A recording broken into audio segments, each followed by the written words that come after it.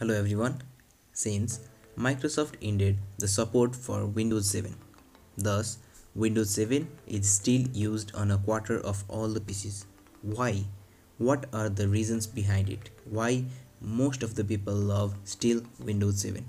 Let us know about it in detail. So let us proceed. Windows 7 is still used on a quarter of all the PCs. The Windows OS. Why? Why it matters? It's been almost 5 months since Windows 7 reached the end of its extended support period, meaning that the only user to receive extended support update are businesses and education customers willing to pay for them. Despite this, vendor OS is still the second most popular operating system behind the Windows 10, second most popular operating system, taking a near of 25% share in the market. Well, hard as to believe, Windows 7 released way back in 2009. Now currently 2020. See the gap difference 2009 and 2020. It existed mainstream support and entered its extended support phase in January 2015, allowing users to still receive the free critical security patches, bug fixes and technical support for the next 5 years. So, on January 14, the extended support finally ended and are still available to all Windows 7 professional and Windows 7 enterprise customers, basically for the businessman and customers student. But Microsoft charges $25 for enterprises and $50 for pro per machine, and those prices go up to every year. That means $25 every year and $50 every year for enterprises and pro user respectively. With Windows 7 no longer receiving patches for newly discovered vulnerabilities, it's increasing at the risk from cyber attacks. The UK's National Cyber Security Centre has warned the people. I repeat, the UK's National Cyber Centre has warned the people not to use Windows 7 for internet banking or even email, but its number of the user has been changed since January. With the OS still found on almost a quarter of PCs, 24.28% on the total number of world according to the net market share.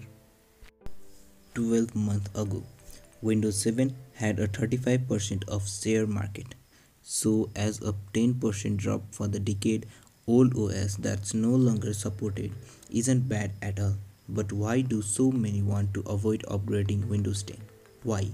A lot of it is due to the privacy concern, mainly the cyber attacks and the security concerns surrounding to the modern system. Through the Microsoft has done a lot to address in the recent times. There are also the numerous issues caused by the Windows 10 update. This is the fact. The fact that someone businesses supply haven't gone around to the updating, and many people just prefer Windows 7.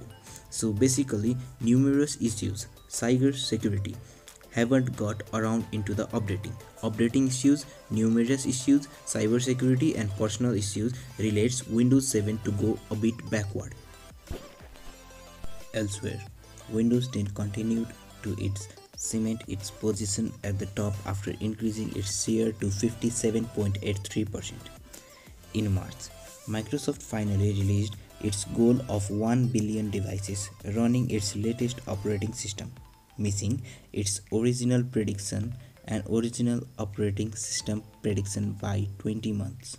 And it's good news for the Linux, which reached at all the time of high 3.17%. So basically this is the data and reaching its goal. Microsoft reaching its goal of using 1 billion devices running the latest operating system, that is Windows 10 latest. So this is all about the Windows 7, its cyber security latest update and the shares tech values and all. Hope you guys do enjoyed. If you like the video, please do hit the like button, subscribe to my channel for related tech news, tips and tricks, digital marketing series, Instagram marketing and social security concerns. And thank you for watching. We'll see you next time.